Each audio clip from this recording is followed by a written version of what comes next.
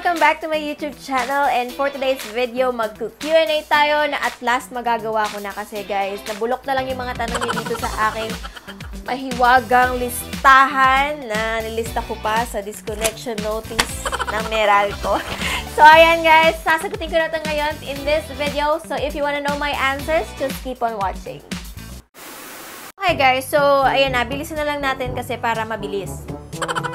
Oo nga, bilisan lang natin para mabilis. Okay, so first question guys. So first question of course starts with what is my name. So my name is, ayan, nakalagay naman dyan sa aking YouTube name kasi ako po ay, ang YouTube name ko is Camille Dimaranan, as you can see naman dyan sa baba. So obviously, pero that's my maiden name. So ngayon kasi I'm married, so Camille Dimaranan Peña. Huwag kayo mag-alala. Sinabi ko naman yun sa jowa ko, so wag na kayo magtampo. Charot. Okay, so second question is age and birthday. So guys, sorry hindi ko na talaga nalagay kung sino yung mga nagtanong since ang taga-taga na nitong mga tanong na to. Good thing nga ay narista ko siya. So, ang galing. So, ayan guys, kung nanonood yung mga nagtanong sa akin sa Instagram and sa Facebook. So, ito na po yung mga sagot sa inyong mga tanong. Okay, moving on. So, number 2, age and birthday. So, I'm already 25 years old and my birthday was October 4, 1994. Talagang pinag-isipan ko pa yung birthday ko, no? But anyway, age ko 25 years old, so madalas po ako napagkakamalang mas bata sa age ko. So madalas ako napagchichismisan sa kanto na dalawa na yung anak niya, tapos gano'n, parang ang bata niya pa. So no. Bata po ako nag-asawa, pero sa age ko naman, medyo katanggap-tanggap na tayo magkaroon ng baby. But anyway, so ayan nga, move on na tayo, no, sa mga chika. Chismosa. Chika ng mga chismosa. So anyway, ayan nga, number 3, asan ang asawa mo? Ang asawa ko po ay nasa abroad. Kung ma-check nyo sa aking mga previous videos, meron po kami mga vlogs na ginawa namin sa Taiwan. Kasi nung nag-start po ako mag-YouTube ay wala po siya dito sa bansa. Wala na siya dito sa bansa. So nasa Taiwan na po siya nung oras na yon. So, ayun. Check nyo na lang yun, yung mga Taiwan vlogs namin. So, doon nyo po siya makikita. Okay, next is number 4. Why still sexy kahit tuna ang baby? Well, charot. Hindi ako sexy, guys. Hindi lang po halata or siguro mas madami na kasi yung mga titas of Manila na kasing katawan ko. Pero hindi ko po matatawag yung sarili ko sexy kasi hindi ako makapagsuot ng sexy for real. As in, ang dami ko pong gustong isuot na damit na pang sexy. Pero hindi ko po siya masuot kasi feeling ko hindi siya maganda sa akin. And that hurts me a lot. Char. Opo. Pero thank you dahil feeling nung nagtanong sexy pa rin ako. Thank you very much. I highly appreciate. I appreciate that from the bottom of my heart. Ng arte, no? But, ayun nga po, hindi ako nagda-diet, hindi rin ako nag-exercise, pero feeling ko kasi yung pag-aalaga ko sa mga anak ko is some sort of exercise na rin. So, feeling ko, dun siguro yun. Mag-anak kayo ng dalawang little boys na makukulit. Yun ang aking special exercise. Okay, so next question is, anong sports mo? So, question number 5 na po tayo. Anong sports mo? So, sports ko, siguro before, kasi hindi naman ako na-engage sa kahit ano pang sports except cheerleading. So, cheerleading po ang aking sport. So, cheerleading, cheer dance. So, yan, since high school, yun ang aking sport. So, ayan, nag-compete na rin po ako sa ibang competition. Like, National Cheerleading Championship, NCAA, yan. Yun, medyo madami din kaya hindi ko maalala kasi masyado na siya, matagal na siya. Okay, so next question, number 6 na po tayo. Bakit ka nag-YT? Bakit ka nag-YouTube? Okay, so I like this question kasi wala pa nagtatanong sa akin ito, but my answer is gusto ko lang po talaga magpa-famous. Char!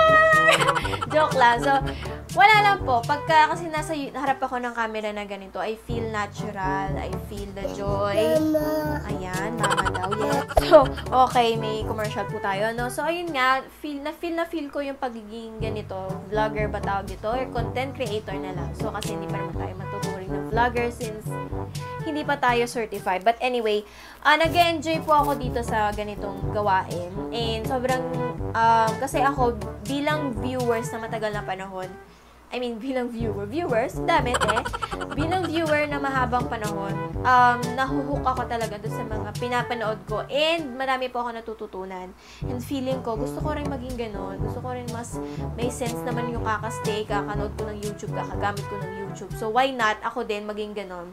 So, diba, yung iba kasi naman din na yung YouTuber or mga content creator, vloggers, ina-encourage din nila yung mga hopefuls like me na be resourceful, be ganyan-ganyan. Pero actually, matagal ko na itong pangarap. It's just that, nung mga panahon ko kasi po, ay wala pa pong camera ang mga cellphone, no po.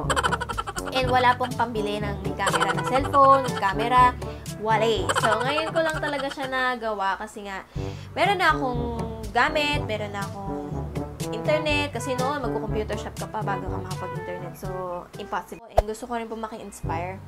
Alam nyo, corny, kung papakinggan talaga. Kasi like, inspire talaga ba? May-inspire ba sa'yo? But, kasi ako nga, in my own opinion, in my own experience, nai-inspire ako doon sa mga pinapanood ko. Honestly. Yan, dalawa yan. Para, diba? Honest talaga. Pero, totoo yan, guys. Sobrang na-inspire ako doon sa mga family na pinapanood ko, especially with Anak via Austria, Anak, many more. So, more of mga titas of Manila ang mga pinapanood ko. Yun. Mga international ko pinapanood, Jeffree Star, Jacqueline Hill, Bretman Rock. So, yun lang yung mga favorite ko ng mga YouTuber. Other than that, wala na po masyado. Pero, minsan nakaka-bump in ako ng mga ibang YouTuber, kagaya kapag may mga sinusearch ako na gusto ko matutunan. And guys, trivia lang po. Kaya mahal na mahal kayo YouTube kasi dito ako natuto gumawa ng mga bagay na nagagawa ko ngayon na without formal training like baking, guys. Kaya ko gumawa ng 3-tier cake without a formal training dahil lang po yun sa YouTube. So, that's why I really love YouTube. Kaya, ayun, gamitin lang natin wisely talaga yun. And syempre, hindi po ako magiging hipokrita, no? Hindi po ako magiging plastic. Of course, I want to have a living using YouTube. Pero of course, hindi ko pa po yun iisip kasi long way pa po. Pero syempre ako, ang mindset ko kasi, I want to hook my viewers, I want to hook their interest, and syempre inspire muna bago yung balik. Pero ayoko po maging dishonest, ayoko pong maging plastic kasi wala naman na pong hindi nakakaalam na you can get money from YouTube. But, yun, kaya ko po yun gustong mangyari someday. Or sino bang hindi? Syempre, kasi ang family ko po ay may OFW na padre de pamilya. So, yung husband ko is an OFW. So, someday gusto ko siya mapauwi and hindi niya na kailangan mag-abroad. Like, syempre, kapag nandito na siya, mas marami pa kaming magagawa with the vlog kasi ito na talaga yung parang feeling ko gusto ko gawin with my kids. Parang bonding na, ganyan. Bonding ng family. So, I am hoping na someday, naiiyak ka, ti. I'm hoping talaga someday na malay natin, ito yung maging key para, mabuo yung aking family. Like, nandito na siya, hindi na siya aalis. Ganun. Next question ko, siniyak na ako. Char. Okay. Ayun lang. Gusto ko lang maging honest, guys. So, napaka-etchos nung pag tinanong ka, bakit ka nag-YouTube, tapos hindi mo sinama yan sa sagot mo. Parang feeling ko, kailangan sagutin yun, girl, kasi eme ka. Hindi. Okay. Moving on. Number 7 na po tayo. So, eto ang weird nung tanong. Pinakamasakit and pinakamasarap. Pinakamasarap talaga, sis. Okay, pinakamasakit. Ano ba ang pinakamasakit kong naranasan? Bukod sa mga anak. Pinakamasakit, yun nga, siguro yung maging alone, taking care of my 2 kids kasi madaming mga naganap sa buhay namin na magkahiwalay. Sobrang mahirap talaga if separated kayo, like, physically. Tapos, pag may mga circumstances, mga ganyan, na mga sitwasyon, tapos mag-isa ka lang, gano'n. Wala kang magagawa kundi i-overcome yun na mag-isa. So, that's the most painful thing I have ever been, na parang, naiyak ako, sis. Naiinis ako sa iyo, piniyak nyo. Hindi, ayun nga, kasi, lalo kapag, na meron ka talaga dapat na someone to lean on. But since, you have this situation na kailangan niya doon magtrabaho, wala po tayong choice. So, that's kaasar. Pinakamasarap, of course, is yung buhay ko ngayon na wala na lang akong ibang pinoproblema kundi kung papaano ko ma-raise yung mga anak ko ng maayos. Ganun talaga, maayos. Yun na lang yung pinoproblema ko kasi with financial, with my relationship, with my family, okay ako eh. So, feeling ko contented naman ako so far sa sitwasyon ko ngayon. It's just that, yun na lang, pinaka masarap na feeling ko. Yun na lang yung pinoproblema ko, which is, hindi naman sobrang masama kasi kailangan mo talagang problemahin. I mean, kailangan mo talaga pag-isipan kung paano mo sila i-raise ng pinakamagandang way na kaya mo. So, that's the pinakamasarap na feeling. Alam mo yun? Okay, so, OA. Okay, so next question. Number 8 na po tayo. Ano po? How to be you? How to be me? How to be me? I don't know, guys. Feeling ko, hindi naman po wala naman pong paraan paano maging ako kasi ako talaga to. Kasi hindi nyo talaga maagaw to. Char! Dahil siguro, ang ibig sabihin ng tanong na to, how to be you, is how to be like me na medyo ganito. I mean, ano ba ako? Ano ba ako, sis? Hindi ko talaga alam kung ano ako eh. Charot. So, ayun na lang. Hindi ko alam. Hindi ko masasagot yung how to be me kasi hindi pwedeng maging ako kasi ako talaga to, sis. And ikaw yan. And we are very special in our own ways. So, ito yung magagawa doon. Pero madami pong sablay sa akin na maybe sa'yo is nasa'yo. So, maraming wala sa akin na nasa'yo. Girl, kung sino man na nagtanong nito. So, we are all special in our own way. So, ayun lang yung sagot ko dun. Sorry po. Next question, number 9. How do you handle stress? Okay, how do I handle stress? Actually, guys, meron akong thinking kasi whenever na nadadaan ako sa mga circumstansya ng buhay, lagi ko iniisip na, okay, girl, Camille, matatapos din yung araw and magmo-move on ka, magmo-move on yung problema. So, bakit ka magsa-stress? Laging ganon. Hihinga ka na wala, like, okay na yan bukas, lilipas na naman yung araw, lilipas. And hanggang sa magva-vanish na lang yung stress. So, ganon ako mag-handle ng stress. Hindi ko siya talaga ino-overthink.